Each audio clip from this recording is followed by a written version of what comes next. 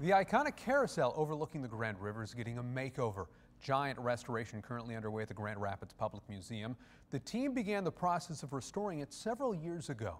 It involves dismantling the ride and sending the wood pieces off to be sanded and repainted. Organizers call the ride a working artifact. It's over 90 years old. It was built in 1928 and it's been here at the Public Museum since 1994 when this building opened. And so as a working artifact, lots of people are riding it and it needs some TLC. 2 weeks ago, some of the pieces were returned to the museum, and now they begin the process of putting the ride back together and getting permits to operate it again. Organizers hope it'll be reopened sometime this year.